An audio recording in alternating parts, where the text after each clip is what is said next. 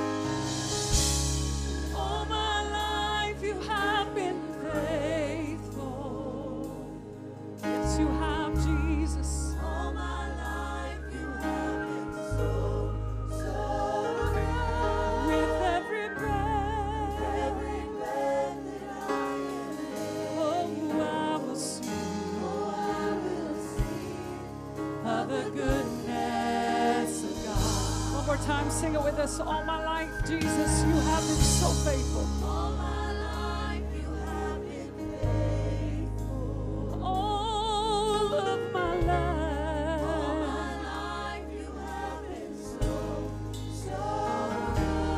With every breath that I am living, God, I'm gonna sing oh, I will sing of the goodness of God. Oh, I will sing. I'm gonna sing. No matter what comes my way, of the goodness of God.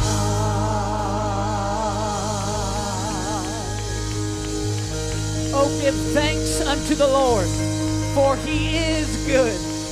If you know that we serve a great and mighty God, why don't you help me love him right now? Would somebody lift up the name of Jesus in this place? If he's ever been good to you, why don't you lift up the name of Jesus in the house tonight? Hallelujah, hallelujah. One more time, can we offer a hand clap of praise unto the Lord? Mighty God, mighty God. I mentioned it in the prayer room earlier, but I'm going to say it again because it's still true. It feels good on a Wednesday night in the house of the Lord. Anything could happen tonight. Anything can happen when God gets in the mix of things. Amen. Thank you for being faithful to the house of the Lord. What a beautiful crowd on a Wednesday night. I give you honor for being here. If this is your first time here, we give you honor. Thank you for joining us here at FPC. Amen. Amen. As our ushers are making their way forward tonight, there's a couple things we'll make sure you have on your calendar. Memorial Day weekend is just around the corner. It is coming up quick and in a hurry on Sunday, May 28th. And we will be doing our annual Memorial Day cookout on that day. Somebody say hallelujah. And if we have any luck, we can get Brother Rolando or Brother Boaz somewhere in the vicinity of a grill. And we are going to have an awesome time. I'll remind you, we will only have one service on Sunday, May 28th. We'll have our normal Sunday school and service at 10:45. And we're asking each family to bring one meat to be cooked for your family and bring 2 side dishes. And bonus points if you bring dessert. Amen. This might be a little bit early, but if you know somewhere where you can get good persimmons and you bring persimmon pudding, I will love you forever, I promise. And if not, I'll still love you anyways. But put that on your calendar. May 28th is Memorial Day Sunday. And this Sunday, we are excited to celebrate all of the precious mothers here at FPC. Amen. Sunday morning, we are going to be celebrating Mother's Day. We will have a special gift for each mother, and we'll have an opportunity for photos with your family. It's a great time to bring aunts and grandmothers who normally wouldn't come. Bring them, and let's have an awesome weekend here at FPC. And one more quick reminder, we will not have prayer meeting here at FPC tomorrow night, so please find a place and time to pray with your family at home. But we will not have corporal prayer tomorrow night, Thursday night. But we'll be back in the house of the Lord on Sunday morning. Amen? Amen.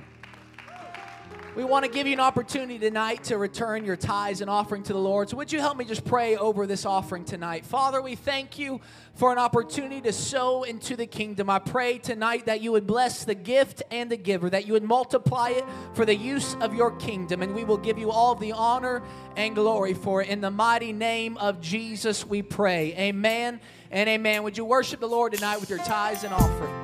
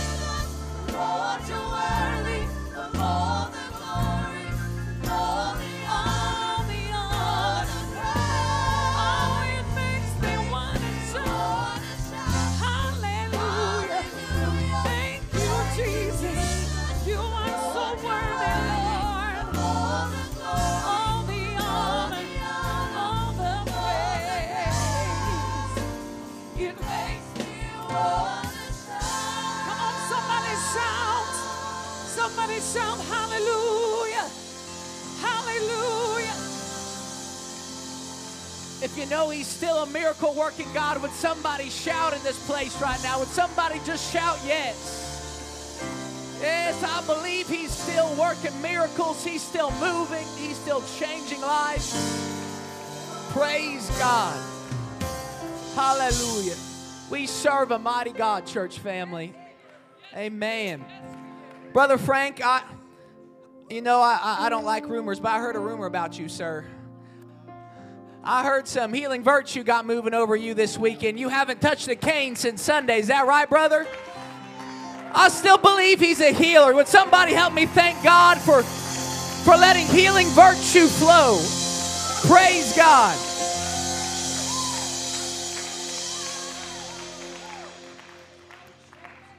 Yesterday at work, it was about 2 o'clock. We was ready to wind it up, and I got to feeling like a 50-year-old, and got on the back of this skid, and it was broke. I didn't see the hole in the skid.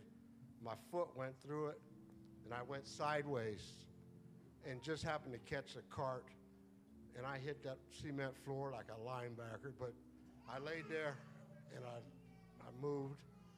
I moved my hands. I moved my feet. Then I opened my eyes. These 2 guys got me up. I said, man, I'm good. And they said, then a couple people said, man, you ought to sue them for money. I said, man, I'm rich already, bro. I don't need that money. I'm already rich, man. Amen. Can we thank the Lord together, church family? Hallelujah. Hallelujah. Man, thank you for being faithful to the house of the Lord. Thank you for being here for midweek service tonight. We are in for a treat tonight. I am so thankful that my friend is going to be coming to preach the word to us. You know, I don't get to be in class, in Sunday morning Bible class, very often anymore, mostly because the probability of donuts is slightly higher in youth class. But I miss getting to hear my friend teach. Every time Brother Gill teaches, I feel like I leave the service having increased in understanding and knowledge of the Word of God. Man, he is both a gentleman and a scholar, and I am so thankful that he is coming to preach the Word to us tonight. Would you help me welcome Brother Stephen Gill and the Lord? Give a hand clap to the Lord.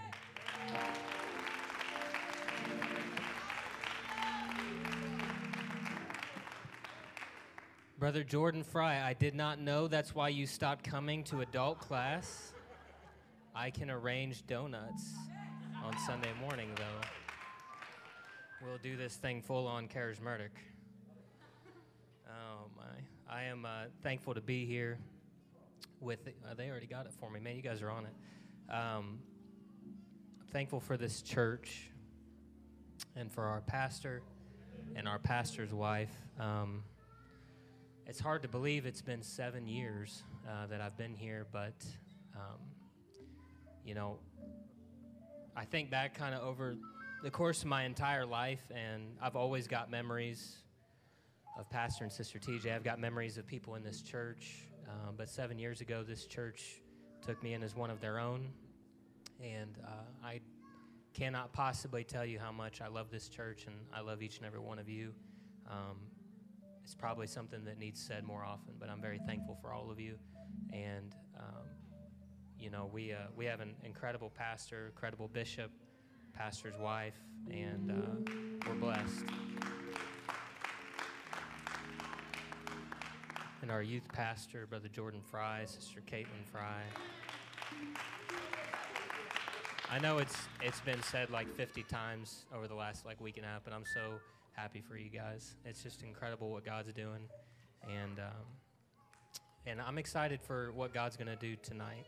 I texted Brother Jordan yesterday telling him a little bit about what I was going to talk about, and I think I made him nervous, and which is good.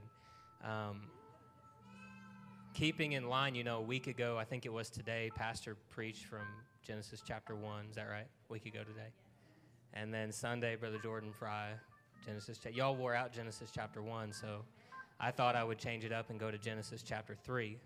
So the good news is it's going to be easy for you to find the book. Genesis chapter number 3 and verse 1 is where I'm going to begin reading.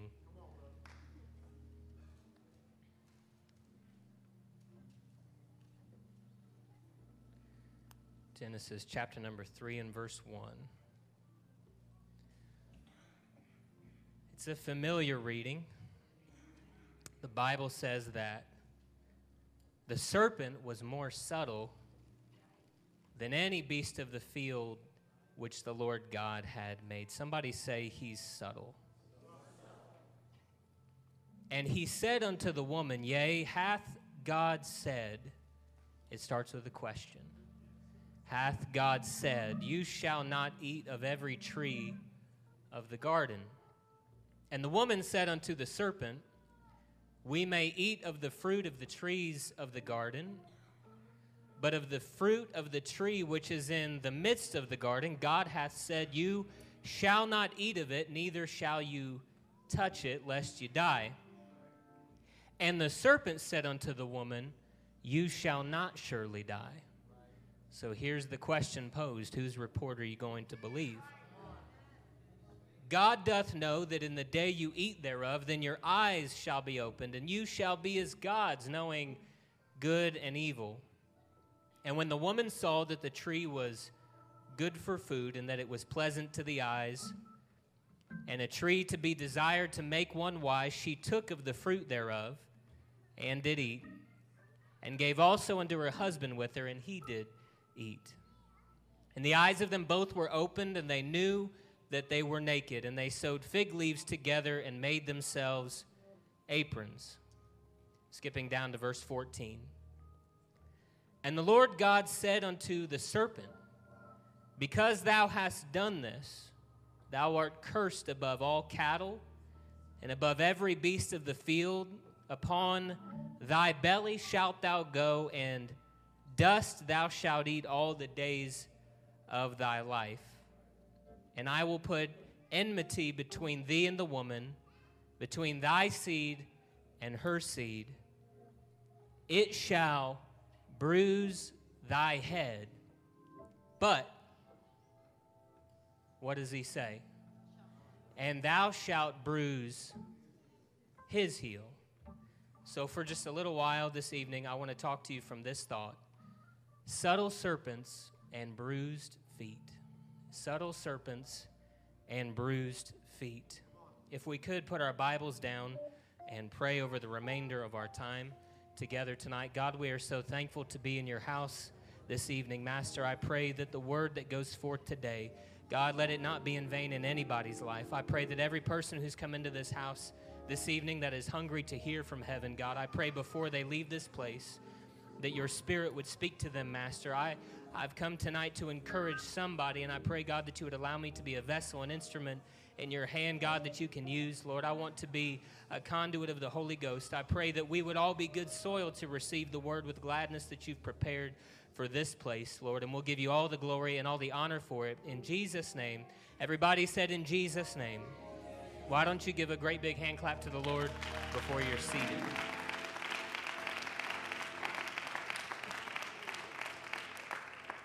Subtle serpents and bruised feet. So snakes don't make very good pets. I don't know if you knew that. If you're somebody in this place that likes snakes, you and I probably don't see eye to eye on very much. Snakes are interesting. You know, my mother has a true phobia, an irrational fear. Well, some would say it's irrational. I guess you don't live as long as she has without a healthy fear of snakes. And so she hates snakes. I remember when I was a kid, we had a babysitter before my mother and my stepfather got married. We had a babysitter in Kokomo who, her son had a terrarium upstairs. He was probably in his mid-30s, early 40s, and he took care of all kind of reptiles and tarantulas, and he had a ton of snakes. And I remember he would get the snakes out when we would be watching TV downstairs or eating our snacks or whatever, he would get them out, and he would let the snakes kind of roam all over the living room. And so all kinds of snakes, racers and garter snakes. And he had a couple of pythons too. He had a really big yellow boa, big yellow python that he would let around the house. And it was just normal for them. But my mother, she didn't know all of this when she let that woman start babysitting us. And one day she came to pick us up. My older brother and I are sitting in the living room with a big python on our laps, and my mother, she didn't come in the living room, but she was angry, she was freaked out, and I don't remember ever going back there after that as far as babysitting goes. Snakes, we understand, that to keep a safe distance. Sister TJ, you might remember this, I don't know, but Hartford City Camp, a long time ago, there was, I don't know how old I was, probably 14 or 15, and there was, in the boys' dorm, there was a big field right there but next to the property, and there was a large rat snake that had got into the boys' dorm, and it just so happened to fancy my room. And we didn't know that, me and the guys, I was staying with some friends, Nick Meadows and Joe Meadows, and we go into that room, and I kind of opened the door, and I thought I saw something coiled up behind the door, but I looked, and there's this, and I'm not exaggerating, there's pictures out there about a 6'3" black rat snake that had got into our room, and I did the brave thing and shut the door immediately and got out of there. The real man, Joe, how he's country to the bone. He walked in there, and he had just like a little piece of wood in his hand, and he walked in there and got in the face of that snake, and it started snapping at him. It was angry. He just banged it over the head with that piece of wood and got it by the head, and before he sent it to be with Jesus, he took a picture with it. That's how we knew how tall it was. And, snakes don't make good pets. A recent study done by Oxford University on the subject revealed that while many animals living in the world have the capacity to be domesticated, snakes, according to Oxford, have never developed the parts of the brain necessary to show affection or concern for human companions. Because of this, it is not recommended that you keep snakes as pets. For while you may impose your thoughts and your emotions and your affections on the reptile, what you interpret as a response to your love is often nothing more than the cold and severe survival instincts of the beast. And while you may come to love them, they will never and can never love you back. I'll say it one more time. No matter how much affection you oppose on the serpents, they can never and they will never love you back. In our opening text, there is a serpent that we know as the devil. We call him Lucifer. We call him Satan. And he shows himself to humanity for the first time, but we know that before man was created, he was in the earth already.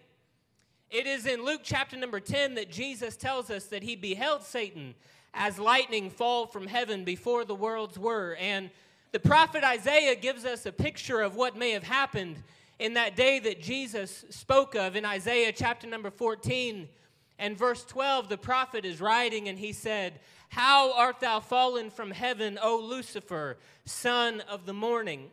How art thou cut down to the ground, which didst weaken the nations? For thou hast said in thine heart, I will ascend into heaven. I will exalt my throne above the stars of God. I will sit also upon the mount of the congregation in the sides of the north. I will ascend above the heights of the clouds. I will be like the Most High." And I've spent most of my life believing this principle, that because of his envy towards his Creator and his hatred of humanity, it has always been the strategy of Satan to do whatever he has to do to make you and to make me more like him. It has always been his strategy since the beginning of time to convince humanity to be just like him. Why? Because he knows that he has but a short time, and he's thinking in his heart, if I'm going down, I'm taking them with me. And since the Garden of Eden, he has been trying to disrupt, and he has been trying to destroy your relationship with your Creator, and in trying to make mankind question whether or not they could become as gods, they become not like God, but like Lucifer. In Genesis chapter number 3 and verse 1, I read to you, the scripture said that the serpent was more subtle than any beast of the field which the Lord God had made. And he said to the woman, Yea, has he said, you shall not eat of every tree of the garden? So his strategy, first and foremost, was to get Eve to question and to debate in her mind the boundaries and the borders that God had set for humanity through his word. It doesn't begin with direct opposition. It does not begin with direct opposition, but rather, he does not try to get us to hate the words, but to question if the lines that are drawn are really drawn where God says that they are. And his strategy isn't to get us to become immediately active opposers of the Word of God, because the truth is, if he can make you ask the question, then the door is open for a new opinion to begin to form.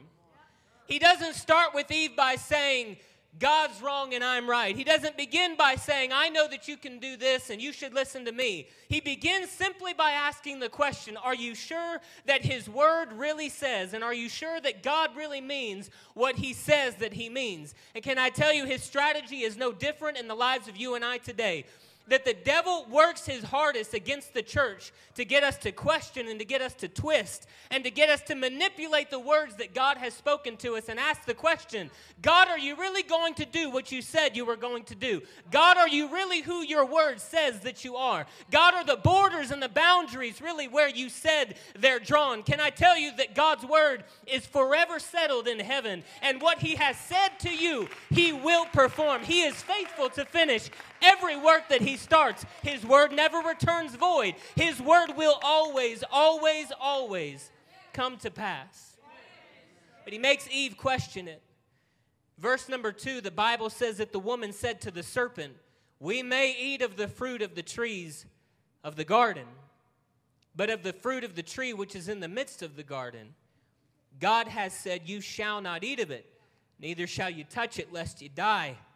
And the serpent says to the woman, no, you won't. God said if we eat it, we'll surely die. And the serpent says, you will not surely die. So the serpent begins by making Eve question the boundary. And Eve explains her understanding of it. And then the serpent offers his own perspective. God said you will surely die, but I say you won't surely die. And here is the second challenge presented to Eve. Whose report are you going to believe? It really is that simple. I know we live in a world that thinks it's constantly searching for the truth. And they say that all they're doing is looking for the truth and that they just want the truth. But the truth of the matter is that God's word has forever and always been settled in heaven. And the truth is that if the serpent can begin to question, if he can begin to make you question and begin to make you ask questions about the word of God and justify your questioning and saying, well, maybe that's not really what it meant, and maybe that's not really when God said that's what he wanted, maybe that's not really how he meant it, then it's not very long before he can motivate you to start questioning and shaping your own opinions about what God really said.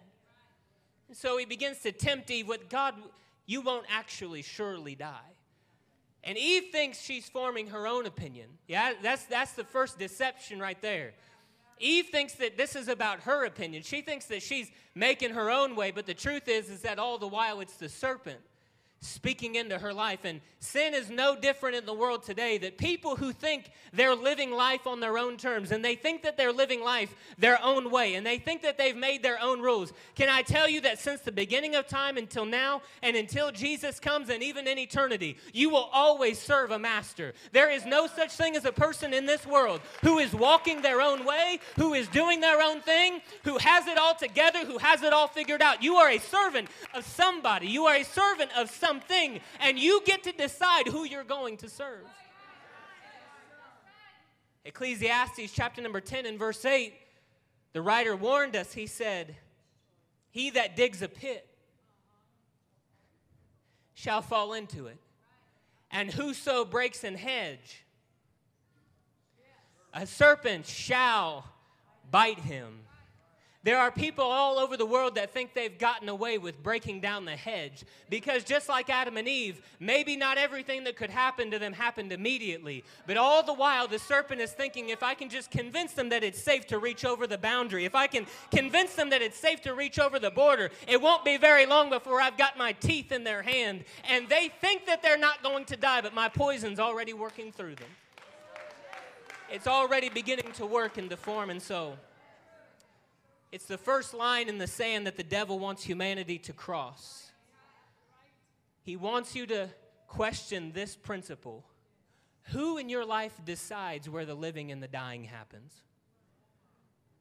Who discerns the life from the death? Who's drawn the boundary in your life? Who sets the terms of the agreement? He wants you to ask the question. And so you've got to make up your mind first and foremost if you're going to live for God. You have got to make up your mind whose report you're going to believe about your life. You have got to get it settled in your heart that in spite of the evidence and in spite of the circumstances and in spite of what you might see with your natural eye and what you might hear with your ears, you have got to wake up every day and say, I am choosing to turn my face to the heavens. I am choosing to serve my Creator. This is not about me. It's not about my will. It's not about what I think is right. I will put all of my trust in the Lord and lean not unto my own understanding. In chapter number 3 and verse 6, the Bible says that Eve saw that the tree was to be desired. This is weird. The tree was to be desired to make one wise. And my question is, who told her that? The Bible paints the picture that Eve came to the conclusion on her own. But we know God never told her that this tree is to be desired to make one wise. But the longer that she listened to the serpent and the longer she listened to the words of her adversary, eventually it began to change her outlook on the things that were forbidden by God. The longer she entertained voices in her life that contradicted the voice of the Lord, it wasn't very long before she began to question. It wasn't very long before she began to reinterpret the meaning. It wasn't very long before she began to change her outlook on the things that God had forbidden. What makes us change our minds about forbidden things, Brother Shaw?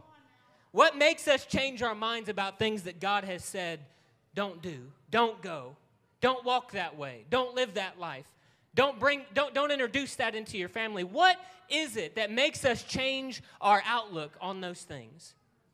It's when we begin entertaining voices that tell us that you on your own are sufficient to know what the word really means.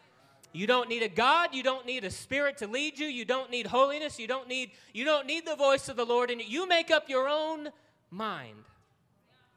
And the tragedy is that most often we do start to make up our own mind. And our mind is flawed. So it changes her outlook, and then the serpent begins to convince her that what God said would bring chaos and disorder and death into life, maybe what it's really going to do is make me wiser. You know how many times I've heard that over the years? People that are just on the edge and are trying to take one step out of the body. They're trying to take one step out of the church. And their justification is always, well, I've just got to figure some things out on my own. And I've just got to do this for myself. And I've just got to, I think I've just got to go through it on my, I've got to walk my way and I've got to do my thing. And, I've got to figure this out. And the truth is, it is a lie from the pit of hell that you have to go into the world to be effective in this world.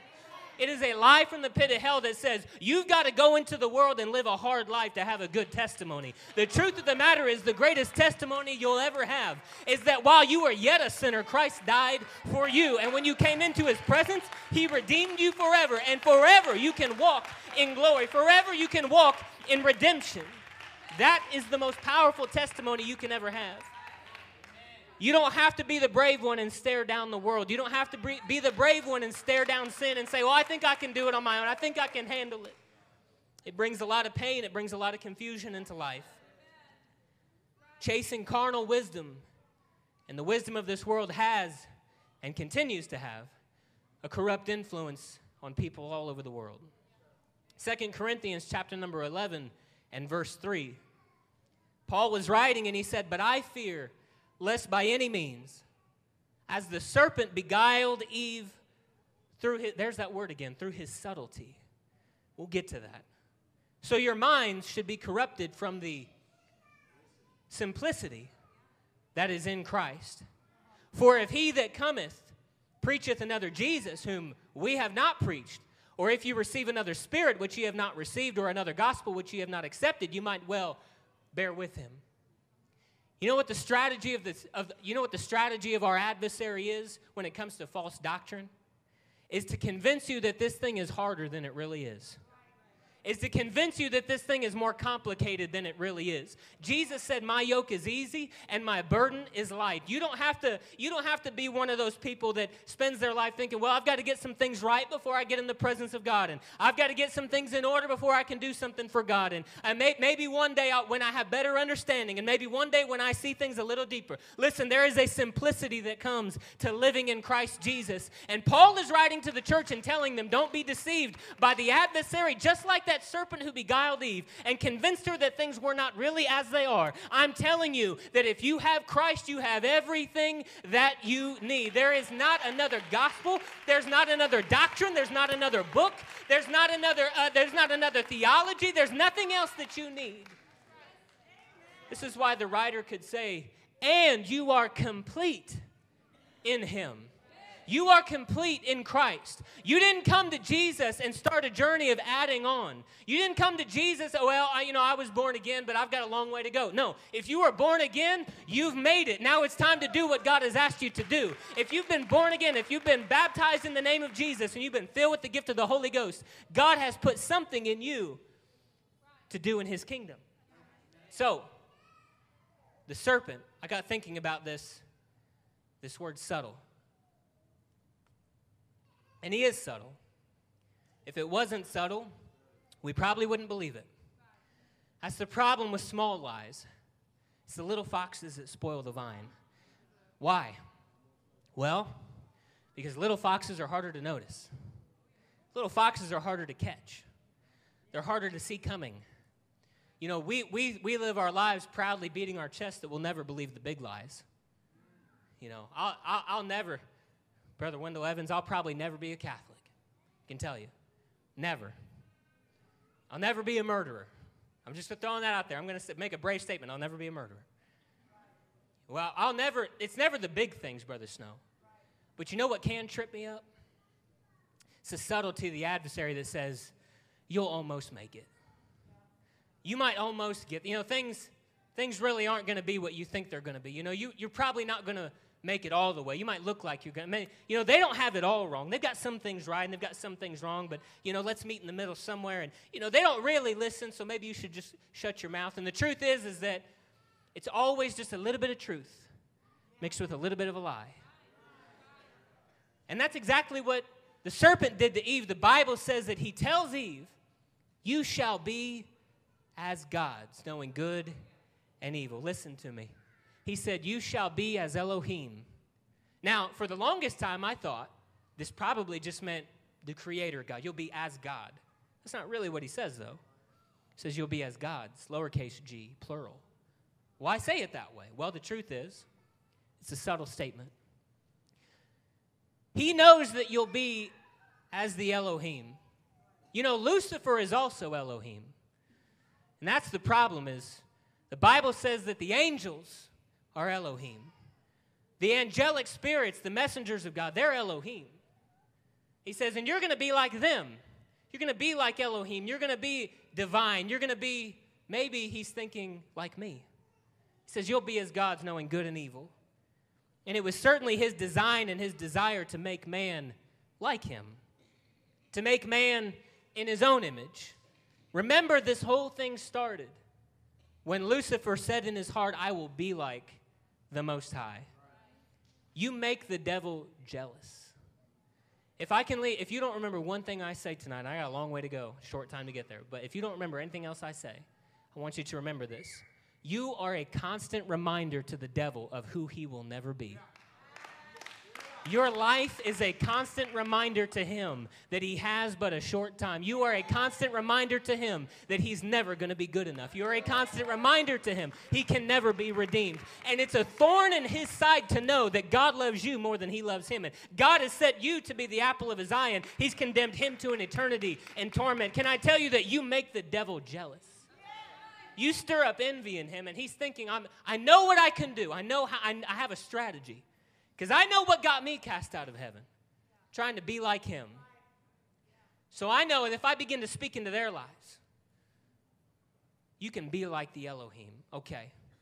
But that's not really all that he says. Verse number 7 I thought was interesting. So Genesis chapter 3 and verse 1, it said, now the serpent was more subtle than any beast of the field. And that word subtle is the Hebrew word arum. And when I was reading this week, I noticed something. Verse number 7, after Eve has eaten of the fruit and Adam has eaten of the fruit, the scripture says that the eyes of them both were opened, and they knew that they were naked. And they sewed fig leaves together and made themselves aprons. The scripture said the eyes of them both were opened, and they knew that they were naked. And wouldn't you know it, that this word naked, and the word we saw earlier in Genesis 3 and 1, subtle. This word arum, naked, it comes from the same Hebrew word, Strong's H6191, arum, which also means subtle. In other words, when they disobeyed God, Adam and Eve took on the same qualities as the serpent who had deceived them. It said the serpent was more subtle. You know what that word means? It means that he is with knowledge conniving. That he is with knowledge. He is with knowledge knowingly wicked. That he is with knowledge cunning. He is with knowledge subtle. And when the Bible says that the eyes of Adam and Eve were opened and they knew that they were naked, the word arum pops up again. And it means that as soon as they walked in disobedience, now they took on a quality that before they didn't have, because God never made them to know that they were naked. But in their disobedience, the Bible says that they came to the knowledge of their nakedness, and now they bear the image of somebody else. Now they've got the image of somebody else. And I can imagine the devil in that moment thinking to himself, when they knew that they were naked, I can imagine he said within himself, there it is. I've done it. I've ruined them, and I've ruined him. They are not in his image anymore. They're in mine. I can imagine the serpent in that moment, the pride that probably swelled up in him, that I've deceived them, and I've brought them not to where he is, but to where I am. And now they're more like me than they are like him. And he, for a moment, had to begin to celebrate. I have to believe that he was proud of himself. The Bible says that enmity would now exist between the seed of the serpent and the seed of Eve. What is the seed that comes forth out of this serpent? I'll tell you what it is. The seed that comes forth out of that serpent is when you and I become opposers of God. It's when you and I become opposers of the things of God. And for thousands of years, humanity was in the terrible position of enmity between themselves and God. There was an impasse that existed between man and his creator. Why? Because in the moment in the garden when Adam and Eve took the fruit that they were not supposed to take, the Bible says that there was a chasm created between them. The Bible says that God cries out, Adam, where are you? That this is now the moment that there's been separation. There's going to be enmity between thy seed and her seed. That there's going to be something that divides my people from my holiness. And God sets in order in that moment the product of that disobedience that set us on a collision course with righteousness for the rest of time. And I want to tell you that we are still in that fight until Jesus comes. The humanity is on an inevitable collision with the wickedness that is in this present world. But God sets in order before the world was that when his image was to be disfigured in the beginning, and when his image would be marred, and when his image would be tainted, he would not leave it in that condition. And there would come a day when a child would be born in Bethlehem who would come to begin a new work. We talked a little bit about subtle serpents. Now I want to tell you about bruised heels. Colossians chapter number 1 and verse 12. We read all the time in the context of oneness, as we should, because it is. But I want you to see something. The Bible says, giving thanks unto the Father, which hath made us meet to be partakers of the inheritance of the saints in light, who hath delivered us from darkness and translated us into the kingdom of his dear Son, in whom we have the redemption through his blood, even the forgiveness of sins, who is the image of the invisible God, the firstborn of every creature. I'm going to stop here first and tell you two things. Number one, you and I were made in the image of God. I think we all know that. We can all agree on that. But his image in the beginning, when Eve decided to disobey, that image was twisted. It was marred. It was disfigured. So Jesus is born in Bethlehem, and he lives this sinless life. And he walks the earth as the image of the invisible God. Only the difference between Jesus and you, and the difference between Jesus and me, is that his image is incorruptible. And that he is the Bible says, the pleroma, the totality, the express image of the invisible God. He is the image. And then it says something in it. It says he's the firstborn of every creature. I've talked about it in our adult class a little bit, but I want to do a little bit of exercise with you. Why is it that the scripture calls Jesus the firstborn of every creature? I'm going to tell you why. Since the beginning of time, you get the impression all throughout the scriptures that there's a problem with the firstborn. We'll start first with Adam and Eve. Anybody know who Adam and Eve's firstborn was? Cain. Between Cain and Abel, who's the righteous one? Who's the wicked one? Congratulations, gold star. Move on. What about Noah, Ham, Shem, and Japheth? Who's the wicked one? Ham, yeah. Who's the righteous one? Shem, yeah. Abraham, his children. Who's his first natural son? Ishmael. But who's the child of promise? Who's the firstborn? Ishmael. Who's the righteous? Isaac, yeah. What about Isaac's kids? You got Jacob and Esau. Two nations are in thy womb. Who's the elder? Who's the younger? And what's the scripture say? The elder shall serve the younger. What about Jacob's sons? Anybody remember who his first kid was? Reuben.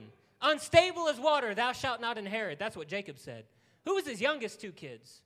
His first youngest son, Joseph, and then Benjamin, right? Who's the one that's remembered as wicked? Reuben. Who's the one that not only doubles a nation inside of him, Joseph, but Benjamin, one of the only of the righteous, whose children, his offspring, make it into the New Testament? Okay. What about Joe? Let's just do Joseph real quick. What about Ephraim and Manasseh? Who's the firstborn? Manasseh. Who's the second? When it comes time to bless the children, the Bible says that Joseph brings his children before his father. It's time to give the blessing, and Manasseh is on his right, and Ephraim's on his left, and the custom was to take your right hand and put it on the elder and bless him. And Jacob crosses over, and he puts his arm on Ephraim instead. And then Joseph tries to stop him. He says, Dad, you put your hand on the wrong person. And he says, no, I know exactly what I'm doing. And he blesses Ephraim instead of Manasseh. Strange. What about the sons of Jesse? What about Jesse's kids? Anybody remember who the oldest was? What about the youngest? David. Who becomes king? It's not the eldest. It's the youngest. I could do this all day through the Old Testament, but I won't. I want you to get this principle in you. There's a problem with the firstborn. All throughout humanity, there's a problem with the firstborn. And then Jesus comes. You know, Paul said in Romans, he's trying to tell us the story about why Jesus had to be a man. And he tells us that it was because of one man's disobedience the sin entered the world, and it was by another man that obedience became restored, that our relationship became reconciled. And in 1 Corinthians 15, he calls this guy the last Adam. Now, why would he do that, Brother Snow? The truth of the matter is you've got to understand something, that the reason why you were born in sin and shaped in iniquity, and the reason why in your flesh dwells no good thing, and the reason why all have sinned and fallen short of the glory of God, it was because of the firstborn in humanity, Adam. And then there comes one named Jesus, who lives this perfect life, image of the invisible God, called the Son of God. He lives, he dies, and he's raised in glory. And the writer here in 1 Corinthians, the writer here in Colossians says that he's the firstborn of every creature. So you might think of it this way. Your blood was tainted by the firstborn naturally. But when the new firstborn came, the firstborn was redeemed. In other words, your bloodline's been purified because of Jesus. In other words, things have been set it right because of his redemption. Colossians chapter number 1 and verse 16 is the reminder, though. So 15, he said, he's the image of the invisible God, the firstborn of every creature. And verse 16 gives us the reminder, for by him were all things created, that are in heaven, that are in earth, that are visible, that are invisible, whether they be thrones or dominions or principalities or powers. All things were created by him and for him. In other words, God said it from the very beginning that the same God who created everything that you see, and the same God who made the heavens, the same God who created heaven and earth and divided the waters, and the same God who made all that we see in front of us and created you and me, that same God said, I love my people too much to let them share in a devil's fate when I've created them for dominion. Satan's fate was set from the beginning when he disobeyed God. But Satan, he can't be redeemed. But you and I, his image in the earth, the Bible says that God put a plan together. And this is why Jesus could walk around in the earth and say things like, he that has seen me has seen the Father. How sayest then, show us the Father? Believest not thou that I am in the Father, and the Father in me? Jesus walked this earth restoring the image of the one who created you and created me. And he did it by fixing what was messed up that day. The work of Jesus Christ was a work of restoration. It was restoring a disfigured image that had been broken into pieces since the beginning. Philippians chapter number 2 and verse 5 says, let this mind be in you, which was also in Christ Jesus, who, being in the form of God, thought it not robbery to be equal with God, but made himself of no reputation, and took upon him the form of a servant. Notice verse number 6, it said, who being in the form of God. And then in verse number 7, what's it say? He took upon him the form of a servant. Form of God and form of a servant, all in one. That's a oneness thing for another day. And was made in the likeness of men, being found in fashion as a man, he humbled himself and became obedient unto death, even the death of the cross. Wherefore God hath highly exalted him and given him a name which is above every name, that at the name of Jesus every knee should bow, of things in heaven, things in the earth, and things under the earth, and that every tongue should confess that Jesus Christ is Lord, to the glory of God the Father. So this whole thing begins with an image. He's trying to restore an image in the earth that's been messed up. He's trying to restore the image that man marred. And thank God, because you and I certainly couldn't do it. There was no chance. I'd had a Bible study with a young man today, and we were talking about this. It doesn't matter how good you live your life. It doesn't matter if you followed the law to a T. It doesn't matter if you obeyed every moral commandment. If you have not been baptized into Christ, you have not yet put on Christ. And if Christ is not in you, then you don't have the hope of glory. It is all a work of Jesus Christ. But I want you to notice something. The prophecy in Genesis was what? Enmity between thy seed and her seed. Fair enough. And that it would bruise your head. But then he says something interesting. He says, it will bruise your head, but you will bruise his heel. Not their heel, not its heel, his heel. I was reading Isaiah this week, thinking about verse number 15 in Genesis 3. I'll put enmity between thee and the woman, between thy seed and her seed. It shall bruise thy head, and thou shalt bruise his heel. his heel. You see, there's a difference between the it and the his here. I don't mean to telegraph it to you, but you had better know the answer to the question in this passage, who is the his that we're talking about? Isaiah chapter number 53 and verse number 3. The Bible says that he is despised and rejected of men, a man of sorrows and acquainted with grief. And we hid, as it were, our faces from him. He was despised, and we esteemed him not. We hid, as it were, our faces from him. Genesis 3 and 7 said that the eyes of them were both opened, and they knew that they were naked, and they sewed fig leaves together and made themselves aprons. In verse 8, they heard the voice of the Lord God walking in the garden in the cool of the day, and Adam and his wife hid themselves from the presence of the Lord God amongst the trees of the garden. We hid, as it were, our faces from him. Isaiah in his prophecy is not just telling us about the Savior that was to come, but the reason why he had to come at all. And in the 53rd chapters, he begins to describe the Messiah. He pauses to remind us that before he was ever born, we knew him once, somewhere. We knew this one that was to come. We hid, as it were, our faces from him, but he knew us, and we knew him. And then in 53 and 4, I love this. He said, surely he has borne our griefs and carried away our sorrows, yet we did esteem him stricken, smitten of God, and afflicted. Verse 5. But he was wounded for our transgressions, and he was bruised for our iniquities. The chastisement of our peace was upon him, and with his stripes we are healed. You have to understand something. He made us to be like him. But when we went astray and took upon ourselves the image of corruption, God said, I'll take upon myself the form of a servant and become obedient unto death, even the death of the cross. Why? Because you are made in the image of God, and God loves you so much, he will not let you share in the fate of devils when he made you for dominion. He's not going to let you share in the fate of the wicked. He made you to have authority and dominion in the earth. And so the scripture says that he's despised and rejected of men, and then it says that he was bruised for my iniquity. He was bruised for me. Well, why would he have to be bruised for me?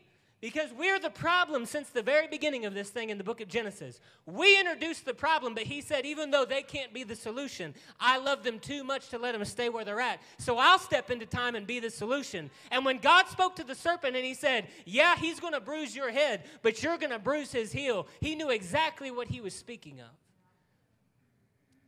1 Corinthians 15 and 20, the Bible says, but now is Christ risen from the dead and become the firstfruits of them that slept.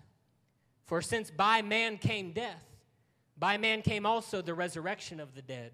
For as in Adam all die, even so in Christ shall all be made alive. But every man is in his own order, Christ the firstfruits, afterward they that are Christ at his coming. Then cometh the end, when he shall have delivered up the kingdom to God, even the Father, when he shall have put down all rule and authority and power. And I love this, verse 25. For he must reign till he hath put all enemies where? He's going. Genesis chapter number 3. Since the beginning of time, God set it in order. It's going to bruise your head, but you're going to bruise his heel. Because when Jesus came, he did not just come to restore his image. He also came to take care of a serpent problem. He came to take care of a snake-bitten humanity. A humanity that could not redeem itself. The Bible says that when he came in and stepped into time, was bruised for our transgressions and put all things under his feet. And the story of redemption is how that Christ redeemed the image of God in the earth. Revelation chapter number 12 and verse 7. I'm coming to a close. Revelation 12 and 7. A familiar reading. I want you to understand something, though. Something about this crushing of the serpent. There's something about this story of the one who was going to come that was going to put the enemy under his feet. John saw it in the book of Revelation, but what's funny is he didn't see it in the past. John saw exactly the same thing, but he didn't see it as something that had already happened. I suppose it's already happened, depending on what you think about eternity and time.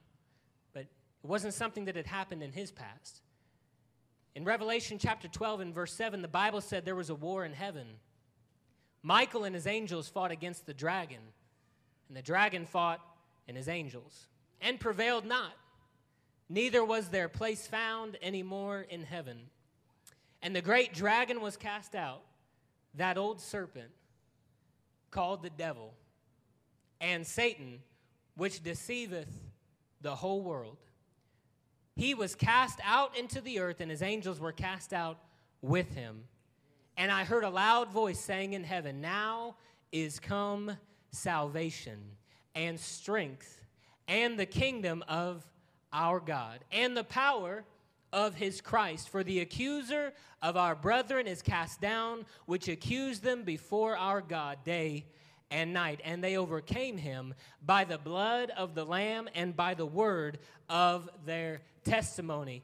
John saw something coming one day, hopefully not very long from now, when all the saints are gathered together, and there's one final wrapping up, there's one final destruction of that, oh, I love that phrase, that old serpent, the devil, that old serpent that we call Satan. He said one day he's going to be cast out for good. And those that he has been accusing for generations, and you and I are certainly in that category. How many times he stood before God accusing you, LG, saying, he can never make it. Have you seen what he did yesterday? Have you seen what Cade was doing? Have you seen how Liam talks to his parents? Have you seen how Brother Snow, have you seen how his face been shaking? Come on, don't you see, God, that they're not good enough? Why are you wasting your time with them? I won this battle way back in the garden. I won this battle way back when Eve took that fruit, and all the while, John's saying, don't believe it for a second, because one day he's going to be bound up and cast down one last time. And the Bible says when that day comes, they overcame him by the blood of the Lamb and by the word of their testimony. Your testimony is what's going to be the final answer to this whole thing. That when I could not save myself, he stepped down into eternity and took upon himself the form of a servant for me. I don't have to be good enough, Brother Snow. He came to earth on my behalf. He overcame the serpent for me. He overcame my faults for me. He took the victory in his hand to keep me out of that devil's fate. Music can come. 1 Corinthians chapter number 15, I love this. Paul is trying to encourage his people. I want to leave this with you. This is the greatest encouragement you'll find in the New Testament, in my opinion. Paul is writing to the church. He says, I want you to understand something about that day. That accuser that stands before God, that old serpent, all day and all night. The Bible says that he day and night stands there accusing. And God just turns his ear off to it because he knows he has but a short time. He's a liar and the father of lies. There is no truth in him. Understand something. If you struggle with the accusations that the adversary throws against you, just remember, he is a liar and the father of them. And the only reason why he accuses you is because you're one of the brethren that the Bible says not very long from now is going to stand up on that day and say, I've got the blood of the Lamb and I've got the word of my testimony. So you go there and I'll go here. I'm going to spend an eternity with my God.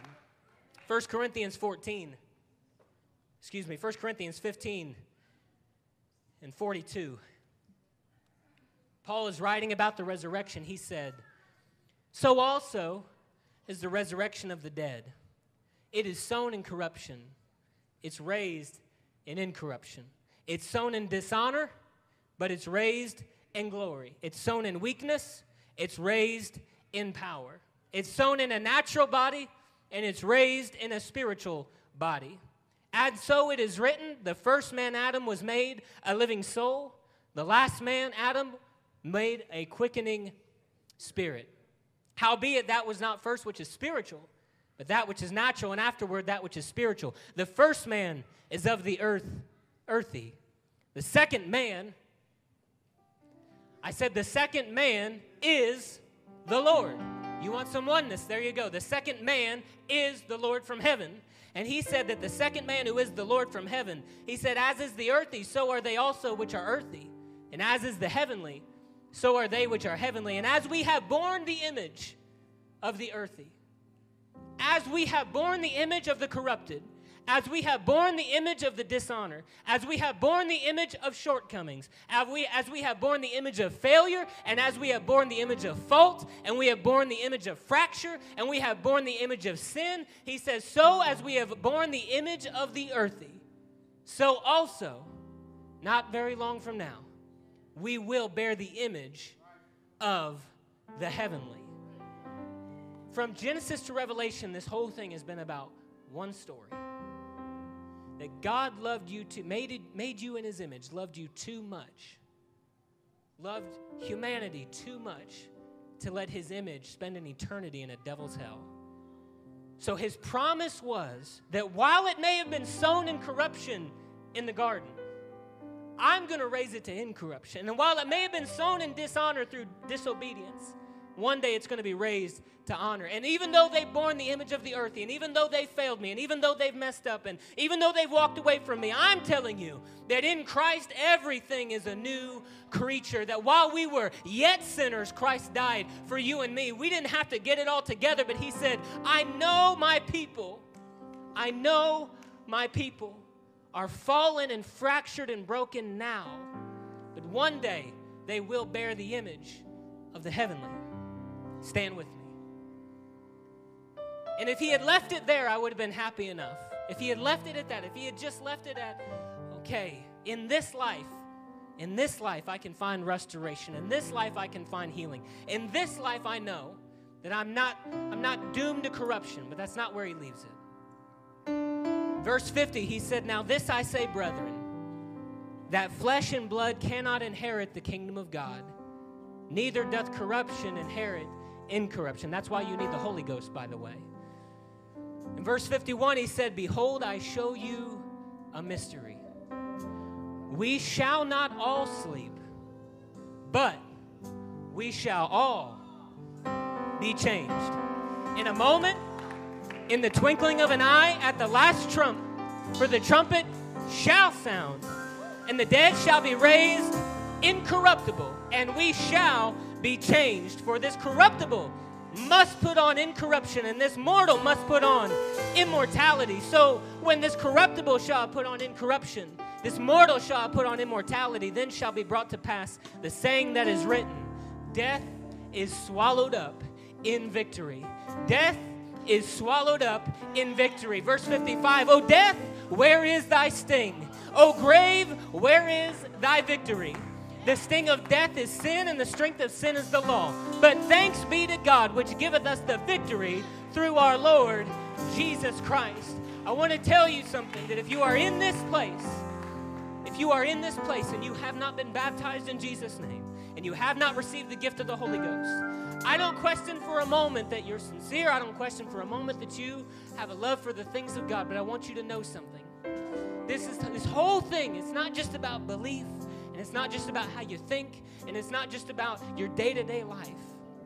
This is about corruptible human nature putting on incorruption. This is about mortality putting on immortality. This is about the things that are temporal putting on the things that are eternal. And it's only by his Spirit, that we can be raised to incorruption. And Paul gave us a promise. He said there is coming a day when all things are put under his feet and corruption is put on incorruption. He said it'll be in that day that we can say the song, O death, where is your sting? O grave, where is your victory? Because our Lord Jesus Christ had put it all under his feet. If you're thankful for that, I wish that you would raise your hand wherever you are right now. Close your eyes. God, more than anything, I want to be made in your image, God. God, put me back into your likeness. God, I pray that your Spirit begin to tug at the hearts of your people tonight. God, that you would begin to reach for somebody, God, vacillating between the borders, vacillating between the boundaries.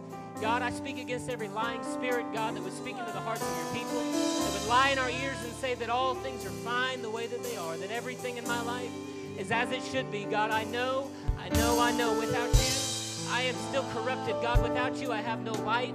Without you, God, I have no hope. God, I believe that your Spirit is speaking to us even in this place right now. I wish that you would link up with somebody that's near you right now and begin to pray that prayer. God, I'm looking for the day that this corruption is going to put on incorruption. God, I'm looking for that day, God, when all things are going to be made new. God, I'm going to continue to press toward the mark of the high calling. I refuse the lie of the adversary, God. I refuse the lies of the wicked that speak in my ear, telling me I'm not going to make it. God, I refuse the lies of the accuser that stand before you day and night, saying I can't do it, saying that I'm not going to be there that day, that I'm not going to make it into your eternity. God, I speak against that accuser of the brethren that would lie in the ears of your people to discourage them. God, I pray that the encouragement of the Holy Ghost would sweep over this place, that you're faithful to finish every work that you start. God, what you've spoken into my life, God, the things that you have promised me will come to pass. And if your word tells me, God, that by your Spirit I can be redeemed, then I believe that I am redeemed. And if your word tells me that by your name and by your blood I'm set free, then I'll believe I am set free indeed.